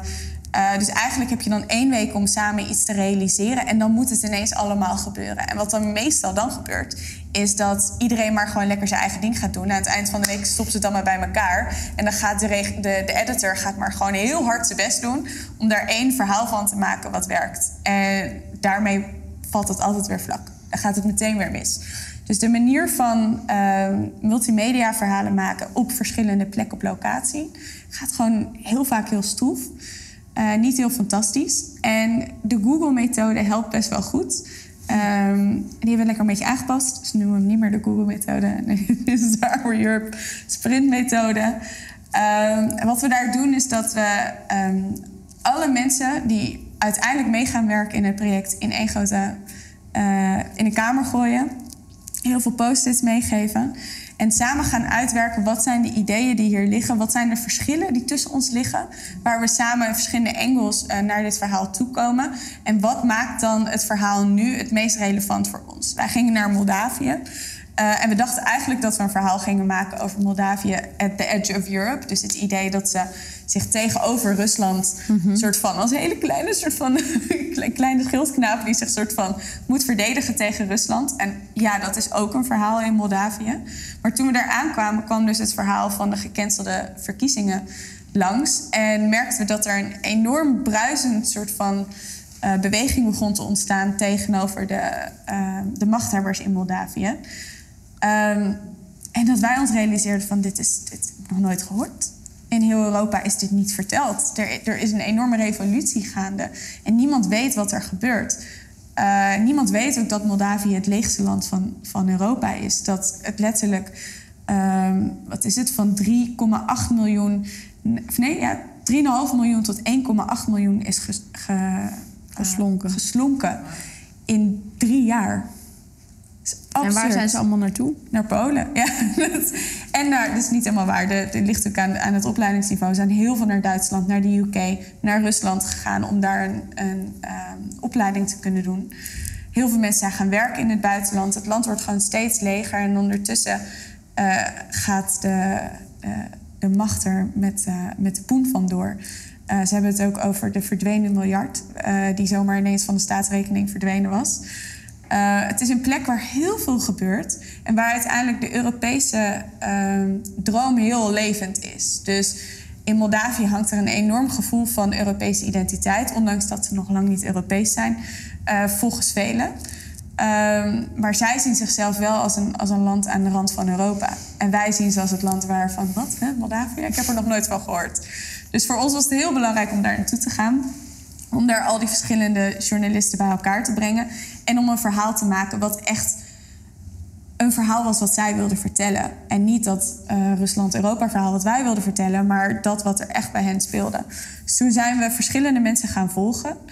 En persoonlijke verhalen gaan vertellen. Dus we zijn de activist gaan volgen die al heel lang die protesten aan het ontwikkelen is. Maar we zijn ook de pianist gaan volgen die naar Rusland is gegaan omdat hij daar zijn carrière kan starten. Die terugkomt om tijdens de protesten zijn stem te laten horen en hopelijk toch zijn stem uit te kunnen brengen tijdens de verkiezingen. Dus er zijn allerlei verschillende mensen die de problematiek van Moldavië belichamen. Mm-hmm. En samen in één verhaal het verhaal van Moldavië vertellen. En dat had ik nooit verwacht. Dat is wat we gingen maken. Maar toen we er eenmaal aankwamen, werd dat het verhaal. Omdat we goed hebben geluisterd met elkaar. En op een gegeven moment ook een hele middag naar de designer hebben geluisterd. Die ons ging vertellen over de kunstgeschiedenis in Moldavië. En wat dat betekent voor de rest van Europa. Het feit dat bijvoorbeeld hun soort van creatieve expressie zo Roemeens is, maar dat ze daarin eigenlijk helemaal niet erkend worden. Dat een groot gedeelte van het land woont in Roemenië, werkt in Roemenië, levert aan de culturele space van Roemenië, maar ze krijgen daar niks voor terug. Dat werd uiteindelijk een verhaal wat onderdeel werd van dit verhaal. Terwijl ze, er zou zelf nooit opgekomen zijn als Nederlandse redacteur die naar Moldavië gaat om daar een verhaal te maken. Dan ga je toch zeggen, oké, maar en Rusland? Betaalt hij dan alles wat hier gebeurt? Of dan ga je die vragen stellen. Dus voor ons was het super belangrijk om een verhaal te vertellen wat uiteindelijk het verhaal was wat zij wilden vertellen richting Europa. En volgens mij is dat heel goed gelukt. Mm-hmm. Heel spannend vond ik dat. Leuk. Ja. we hebben het inderdaad al eerder in Armenië gedaan. We hebben het in Griekenland gedaan. We zouden in het coronajaar naar Bosnië, Rusland, Groenland. Daar zouden ze zelfs met een hondenslee naar de locatie gaan. Ze zouden het in Ierland doen. Nog een keer Cyprus. En Frankrijk en Italië. Al die plekken, daar kennen we wat mensen. Ja. Dus wat we doen is, we kiezen de mensen waar we al eerder mee hebben gewerkt. En we zeggen, oké, jij wordt nu projectleider. Ga onderzoek doen. Wie vind je de tofste mensen in je omgeving? Wie zijn nou de spraakmakers, de journalisten die echt wat kunnen? Maar ook de fotografen, de designers. En dit betaal je dus allemaal van die leden en losse subsidies / sponsors? Dit zijn wel de momenten waar je graag een partner probeert te zoeken. Ja. En dat geeft dan vaak ook wel een bepaalde thematiek mee. Dus bijvoorbeeld in Griekenland hadden we een sponsor, een stichting die polarisatie tegen wil gaan. Die heeft ons betaald om daar een verhaal te maken. En toen hebben ze gezegd, vertel welk verhaal je ook maar wil. Maar we willen graag horen welke polarisatie daarin naar voren kwam. Dus toen hebben we gewoon gezegd, oké, polarisatie hier in het midden op een heel groot vel. En met al die Grieken uiteindelijk tegen hun gezegd, daar moet het wel over gaan. Maar wat betekent dat voor jullie? Wat is polarisatie? En toen kwamen zij heel snel op het verhaal. Polarisatie is eigenlijk het stuk gaan van de gastvrijheid die wij als Grieken ons eigen hebben gemaakt. Het woord gastvrijheid, daar hebben ze een speciaal woord, net als dat wij gezellig hebben zij een woord wat niet te vertalen is. En dat is ongeveer een beetje gastvrijheid. En zij zeiden, dat is voor ons de kern van de Griekse identiteit. En polarisatie is eigenlijk precies het tegenovergestelde daarvan. Dus toen werd het verhaal van de Grieken daar, hebben we helemaal om dat concept van gastvrijheid heen gebouwd. Wauw. Dus dat werd gefinancierd vanuit die stichting, maar gaf een hele nieuwe invulling vanuit de Grieken. Ja. Nou, de laatste vraag. Let's do it. Geen enkele vraag hebben we eruit gehaald. Dat was heel slecht wij doen alleen aan eerste vragen en de laatste vragen. Wat neem je mee uit dit gesprek? Nu moet je allemaal wijze dingen zeggen. Ja, nu ga ik allemaal wijze dingen zeggen. Ik denk wat ik meeneem is dat de journalistiek in de vormen zoals we hem altijd hebben gekend eigenlijk al lang niet meer zo bestaat. En dat hij veel wijder is geworden dan de meeste journalisten zouden geloven. Ik denk dat het heel erg goed is. Want volgens mij horen we allebei een heleboel verhalen waar we een bepaalde macht verplaatsen van waar die origineel ligt naar de mensen die het misschien niet zo snel kunnen grijpen. En dat iets waardevols is. Zelfs als je de macht wel weer eventjes brengt. Maar dan leg je het vuur aan de schenen op de manier dat ze naar je willen luisteren. Daar hoor ik de thema's waar ik blij van word. En dat de objectieve journalist misschien nog wel sneller... dat je die misschien wel sneller vindt als je echt je durft in te beelden en emotie durft te tonen, dan als je alleen maar extreem harde afstand gaat houden. Mm-hmm. En jij? Is dat al een samenvatting? Of denk je, ik mis echt heel veel nog? Nee. Wat ik wel cool vind gewoon aan jouw verhaal is dat het voelt ook een beetje wel zo als gewoon het slogan van Nike of zo. Gewoon just do it, weet je wel? Ga gewoon, wees niet bang of zo dat je er niet tussen komt of dat je geen geld hebt. En dat je dus gewoon vanuit inhoud eigenlijk, of vanuit dus een bevlogenheid, waar je in gelooft. En ik denk dat altijd bij ieder verhaal wat je gaat vertellen, dat gewoon leidend moet zijn. Dat het eerst vanuit de inhoud, en dat inhoud betekent ook dus de tijd nemen, en dat betekent ook secuur te werk gaan, en dat je ook jezelf de optie geeft dat je het ook weer kan laten gaan als het toch niet interessant genoeg is, maar dat je vanuit die inhoud, daar zit volgens mij de motor. Ook als ik jou zo hoor, je had zeg maar, als het over inhoud, zeg maar echt over, daar zit een soort motor en een soort vuur. En ik denk dat gewoon bij heel veel mensen die op wat voor manier dan ook met verhalen vertellen bezig zijn, dat het altijd over die inhoud gaat, terwijl het ook vaak lijkt alsof het allemaal gaat over vorm en over hoe slik iets eruit ziet. Maar dat de inhoud, dat ook gewoon tijd, hard werken, frustratie, irritatie, weet je, onzekerheid, dat zit er allemaal bij. En dat moet je er volgens mij allemaal ook bij nemen. Want het ziet er nu ook, weet je, ook als ik dan die boekjes van jou denk, wauw, het ziet er allemaal super fancy uit. Maar ik weet gewoon ook, als ik naar jou luister, daar zit ook heel veel bloed, zweet en tranen achter. Ja. En dat vergeten we gewoon soms nog wel eens. Dus dat is heel belangrijk. Grote voor de mensen thuis. Ja, bloed, zweet en tranen. Nou, dan zou ik er nog 1 ding aan vast willen knopen. Wat ik bij jou echt meeneem is... Durf om echt even een andere vorm aan te pakken. Als in durf om journalistiek zo je eigen te maken... dat zelfs als je in een andere vorm bent... dat het nog steeds journalistiek is. Dat het verhaal vertellen, dat uiteindelijk journalistiek genoeg is. En als dat nou komt in het theater... Ja, dat vind ik dus zo cool. Ik voel me dus helemaal... dat jij mij het als journalist aanspreekt, dat vind ik dus heel leuk. Ja, maar je doet journalistiek. Dat is het mooie. Je hoeft het niet te zijn om journalistiek te bedrijven. Dat is denk ik de grote les. Want ik heb ook geen journalistiek gestudeerd. Ja. Ik ben ook geen journalist. En de helft van de mensen die met ons meewerken zijn designers... of doen ook iets heel anders. Maar uiteindelijk als je durft om iets te creëren... iets neer te zetten waarin je een verhaal vertelt... wat zo echt mogelijk probeert te zijn... is het volgens mij journalistiek. Mm-hmm. En dat is wat ik bij jou zie. Ja. Nee, ik vind ook, weet je... Ik vind het... Ik ben ook soms zelfs wel eens dat ik me zeg maar... op feestjes denk ik... nou heb ik even echt geen zin om zeg maar... over musicals te praten. Dus dan vragen mensen van, wat doe je? Dan zeg ik ben journalist. En dan is het meestal gewoon, dan denk ik, oké. Maar nu tegenwoordig, als je dat zegt op feestjes... gaan mensen van, nou, weet je wel... NOS, hè? En Chip en weet je, die media ook niet te vertrouwen.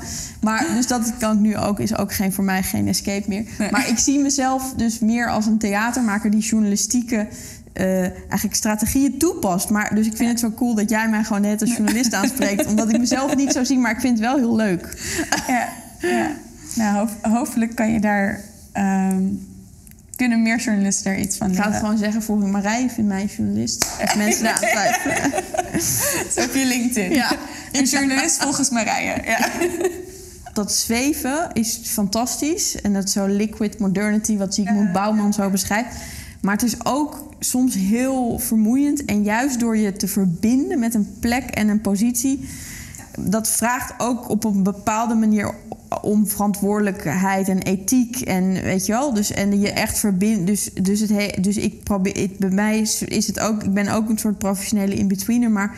Ik merk nu dat ik heel erg verlang naar een soort... dat ik ingebed raak. En wat ik dan het mooiste vind is de momenten dat vanuit verschillende instituten, zeg maar, dus de media, de whatevers, dat volgens mij creëer je het meest vertrouwen als daar ook samenwerkingen tussen ontstaan. Dus de momenten dat je durft te zeggen, wij gaan samenwerken om een bepaald doel na te jagen, dan creëer je vertrouwen. En dat is denk ik wat eigenlijk al die instituten op dit moment missen. Niemand heeft meer vertrouwen in de overheid. Niemand heeft meer vertrouwen in de media. Uiteindelijk vertrouw je alleen nog maar... ik wil je bakker of zo. Wat ook heel fijn is. Waar heb jij nog vertrouwen in? Ik heb nog heel veel vertrouwen in... vooral die momenten van samenwerking. Dan merk je dus... als ik een groep mensen bij elkaar krijg... die allemaal behoefte hebben om zo'n verhaal te maken... en wij durven dat met elkaar aan te gaan... dan voel je rotsvast vertrouwen ineens. Dan voel je, wij hebben met z'n allen toegezegd... om hier een samenwerking te creëren waar we iets uit gaan halen. En... Nou, dan sluiten we toch weer met de yoga-gedachte. Ja. Oh nee, yoga is juist heel erg op je eigen matje, las ik. Nou, vooral de mensen, hoe mensen yoga nu doen. Dat is alleen maar een soort van... optimalisatie van... Ja, de goelag. Dan sluiten we met de goelag af. Alles samen.